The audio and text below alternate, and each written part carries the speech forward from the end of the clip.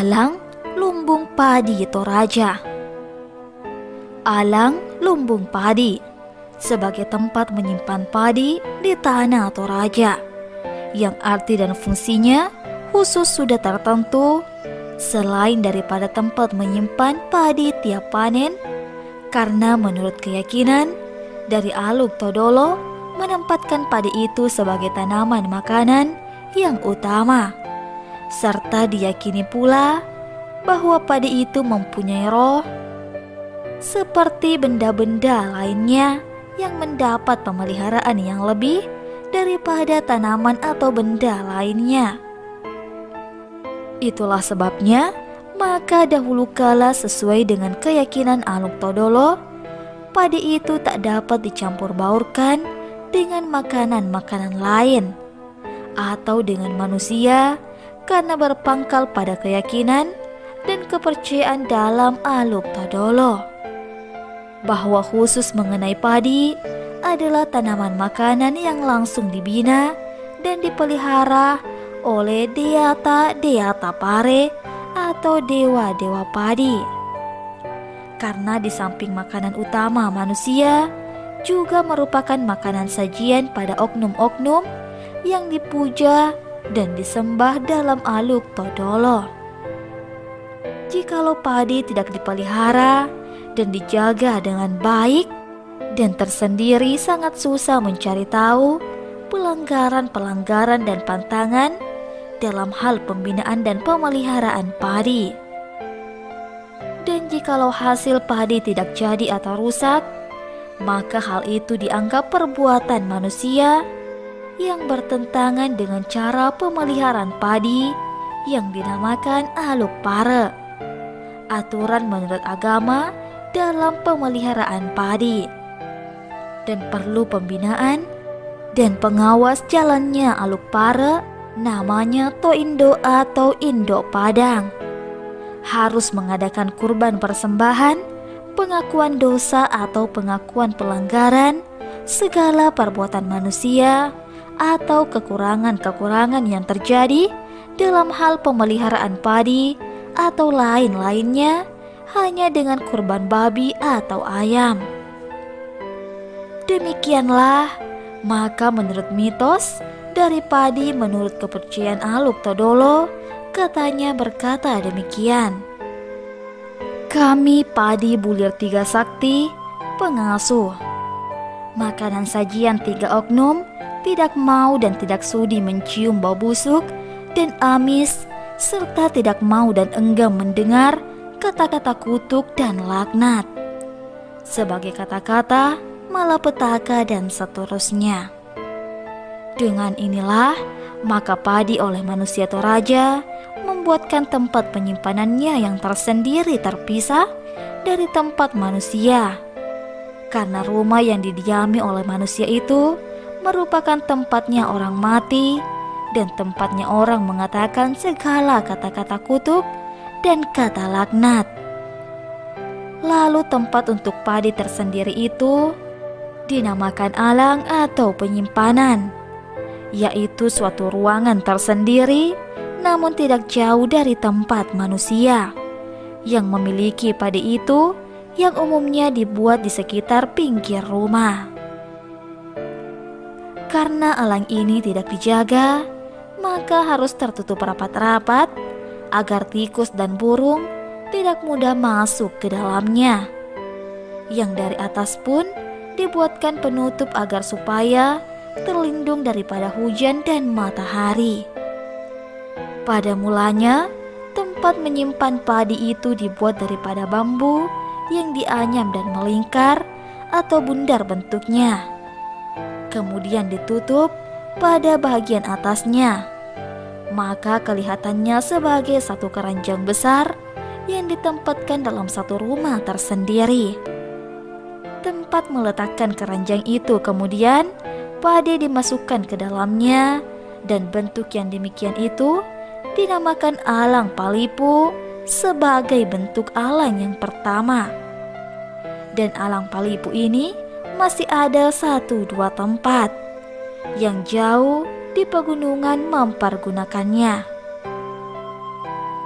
Lama-kelamaan, setelah meningkat tingkat hidup dan kehidupan manusia, maka alang palipu itu diberi tiang atau dibuatkan ruangan di bawahnya untuk menghindari gangguan-gangguan dari binatang yang dapat merusak keranjang atau palipu tadi. Berarti mulai lantai palipu terangkat tinggi dari bawah tanah dengan tempatnya masih tetap tersendiri. Inilah kemudian terjadi perubahan bentuk yang dinamakan alang lembah. Dan ruangan yang di bawahnya itu diberi pula lantai bambu ataupun kayu yang dapat ditempati duduk bagi manusia pada waktu beristirahat. Karena alang lembah ini sudah mempunyai ruangan di bawah kolongnya tempat manusia duduk, maka mulailah alang lembah itu ditempatkan di muka rumah atau tongkonan berhadapan dengan bangunan rumah atau tongkonan, karena sangat baik untuk tempat duduk-duduk.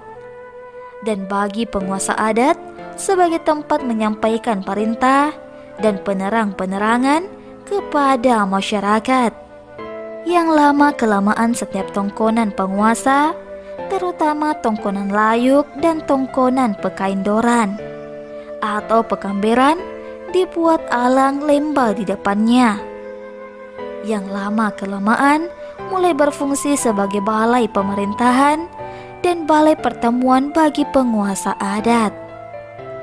Sejak perubahan alang palipu menjadi alang lembah, sejak itu fungsi daripada alang itu sudah mempunyai fungsi dua, yaitu tempat menyimpan padi dan tempat menerima tamu atau duduk-duduk.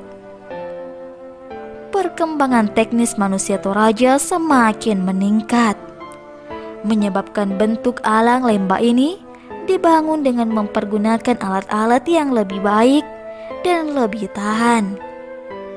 Maka tiang-tiang sari bambu dan kayu dirobah dengan mempergunakan bahan-bahan batang nibung dan rangkanya dengan kayu kuat. Maka dengan demikian terbentuklah alang yang dinamakan alang palimbung, yaitu atapnya sudah agak keluar, baik ke samping maupun ke belakang, dan ke depan seperti bentuk rumah tongkonan, dan sudah baik tempat menginap atau tidur karena sudah terhindar dari percikan air hujan. Bagi keluarga-keluarga yang terutama pada penguasa-penguasa adat berusaha menyeragamkan bentuk alangnya itu dengan bangunan rumah tongkonannya untuk menambah keagungan dari tongkonannya, yaitu tiang alangnya seluruhnya dari batang nibung yang dinamakan banga, atau membuat ruangan pada lantai bawah untuk ditempati duduk serta tempat menyelesaikan segala masalah masyarakat yang dihadapinya. Dan bentuk alang yang meniru bentuk rumah itu dinamakan alang polo sembah, yang mempunyai depan dan belakang menjulang menyerupai bentuk perahu.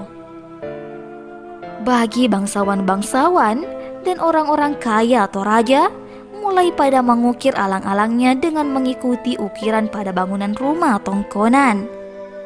Yang lebih menambah indahnya alang tersebut dipandang mata yang dahulu kala, alang yang diukir yang dinamakan alang sura itu hanya dibuat oleh bangsawan-bangsawan Toraja serta orang-orang yang terpandang dalam masyarakat yang selalu didirikan berhadapan dengan rumahnya atau tongkonan, yang menambah keagungan dari perumahan adat Toraja karena alang yang berhadapan dengan rumah tongkonan itu sangat serasi dan indah kelihatannya.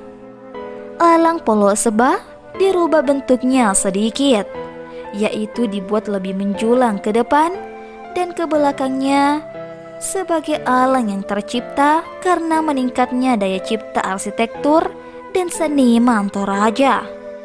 Maka terciptalah alang yang dinamakan alang sembah, yang mana semua alang sembang itu harus diukir sebagai salah satu perkembangan dan syarat, karena jikalau alang sembang tidak diukir tidak baik kelihatannya. Ada beberapa daerah, kelompok adat di Tanah Toraja, yang alangnya itu merupakan pula alang pusaka atau alang warisan keluarga, sama halnya dengan tongkonan yang didirikan di tiap-tiap tongkonan dari keluarga tersebut. Yang maksudnya pada setiap saat menghadapi upacara atau sesuatu masalah di tongkonan itu, maka masing-masing keluarga mempergunakan atau menempati alangnya sebagai tempat tinggal atau berkumpul selama berada di tempat itu. Begitu pula setiap selesai membangun atau membaharui alang pusakanya, itu selalu diadakan upacara penabisan alang mereka yang dinamakan mangrara alang, dengan mengorbankan babi beberapa ekor dari seluruh keluarga itu, seperti waktu menabiskan atau menyelamati tongkonannya. Pada upacara penabisan alang tersebut, sering terjadi pemotongan babi yang banyak jumlahnya, dan daging itu dibagi-bagikan kepada masyarakat menurut adat yang mengertikan mereka telah bersosial dan sebagai orang yang kaya dan terpandang dalam masyarakat yang mampu berkorban dan bersosial kepada masyarakat. Dengan menjelaskan dari adanya perkembangan bangunan alang tersebut sejak dari permulaan sampai sekarang ini, maka sejak itu telah dikenal alang itu masing-masing. Alang Palipu sebagai alang yang permulaan, alang Lemba sebagai alang yang menggantikan alang Palipu yang mempunyai lantai pada kolongnya untuk ditempati duduk. Alang Palimbung, yaitu alang yang sudah agak baik dan sudah mempunyai bentuk menjulang ke depan dan belakang, dan sudah baik untuk tempat menginap jikalau kehujanan. Terakhir, alang Polo Seba, yaitu bentuk terakhir dari alang yang ada kalanya tidak diukir. Ada pula yang sudah diukir bagi bangsawan-bangsawan dan kemudian dinamakan alang sembang. Yang kedua bentuk ini yaitu alang polo, seba yang diukir serta alang sembang depan dan belakangnya agak lebih menjulang. Kesemua alang-alang tersebut di atas, fungsi pertamanya adalah sebagai tempat menyimpan padi berdasarkan kepercayaan dalam Aluk Todolo, seperti yang telah disebutkan. Di samping peranannya sesuai dengan perkembangan kehidupan masyarakat Toraja yang sangat berbeda dengan daerah lain, karena alang bagi masyarakat Toraja berfungsi sebagai berikut. Pertama, alang sebagai tempat menyimpan padi bagi orang-orang kaya Toraja. Alang sebagai tempat menerima tamu-tamu bagi penguasa adat dan pejabat desa, karena rumah tongkonan tidak harmonis dan kurang praktis tempat menerima tamu yang ruangannya tertutup. Alang sebagai tempat bermusyawarah atau membicarakan kepentingan masyarakat bagi penguasa adat, berarti sebagai balai pertemuan bagi pejabat-pejabat pemerintah adat desa. Alang pada waktu adanya upacara adat yang diadakan oleh setiap keluarga dari tongkonan, berfungsi dan merupakan tempat menerima tamu-tamu agung sekaligus menjadi penginapan adat bagi tamu-tamu selama upacara berlangsung.